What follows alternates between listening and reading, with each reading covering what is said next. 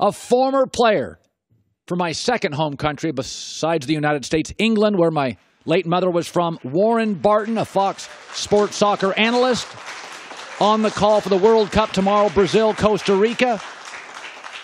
Your national team did not get to the World Cup, so you did not play in a World Cup. No, unfortunately, I never. And it's painful. It is painful, and unfortunately, it was here as well in '94. I was involved with France in '98, but never made the actual roster. But it's nice to be involved in this World Cup because it's been exciting. It's been fantastic. By the way, I'm a radio guy here. We talk about big stars. Over in Europe and Argentina, they have talk radio too, and Messi and Ronaldo are their Michael Jordan, LeBron. I've always been a Ronaldo guy over a Messi guy because my belief, Warren, is if I have to choose, I'll choose the bigger athlete.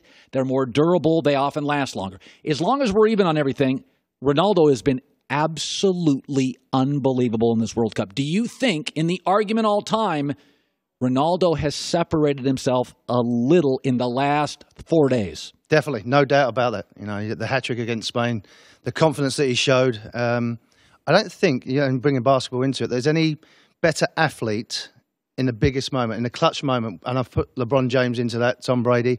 When the pressure is on, he thrives at it. He wants that attention, and there's no better athlete in the world doing that, in my opinion. He stepped up to the plate. It's a good organised team. It's a well-drilled team, and they've got a superstar, arguably the best player of his generation. He's like a fine wine. He's getting better with age. Now, Messi's interesting.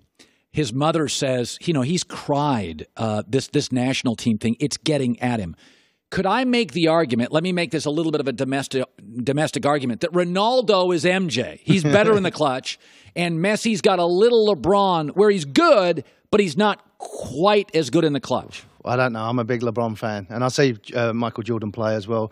I think maybe with Messi, what he is a team player. With Barcelona, although he's that superstar in the team, he thinks about the team first and foremost, where Ronaldo and maybe even Jordan was about him and what he can do for the team and progress that forward. But Messi, after this penalty miss that he had, he stood in the centre circle for about 40, 45 seconds and looked to beat a man. And with the pressure of Diego Maradona, who won this competition in '86 for Argentina, that seems to be suffocating him. And he is a team player.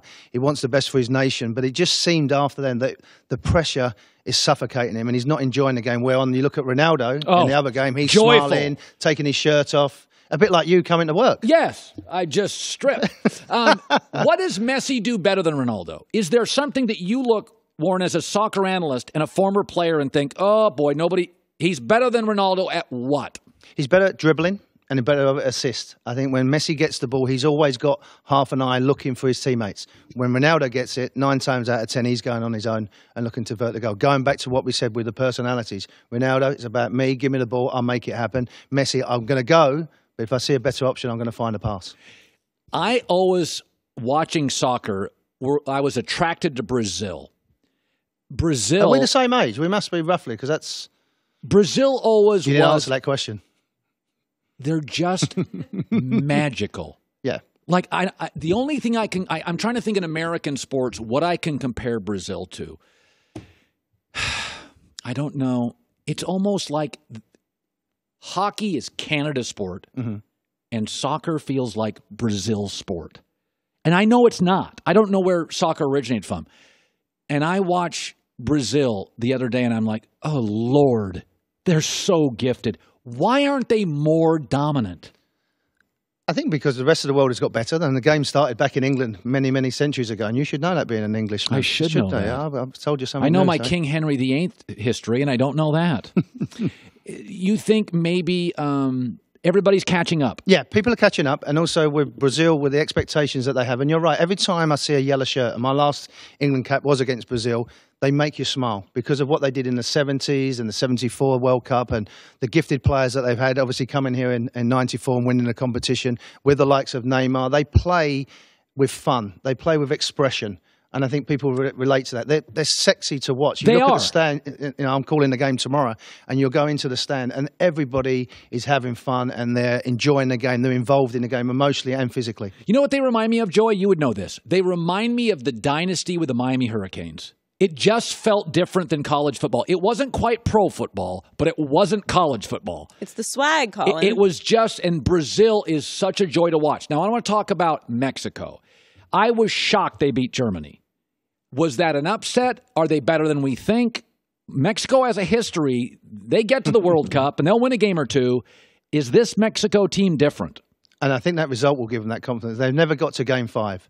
And I think they surprised the Germans with the game plan that they had earlier on was to press, put the Germans out of their comfort zone. I think the Germans come into this tournament very German-like, very organised, disciplined, but a little bit of a, as Joyce said, a little bit of a swagger about, oh, we're Germany. You're not Brazil, you're not Argentina, you're the Germans for a reason. And you're efficient, you're reliable, and it just threw the Germans off with the style of football that the Mexicans did. The pressure that was put under. Then they sat back and said, go and have the ball. Are you good enough to beat us? And I think Mexico will grow into this competition. It was a big, big statement. I mean, it really set the tournament alive because everybody was like... It really did. Warren Barton joining us. He'll be calling the Brazil-Costa Rica game tomorrow. Played for Team England. Okay. Wayne Rooney. Now it's Kane. They have a star. England, though, to me, has always been... if you just said England...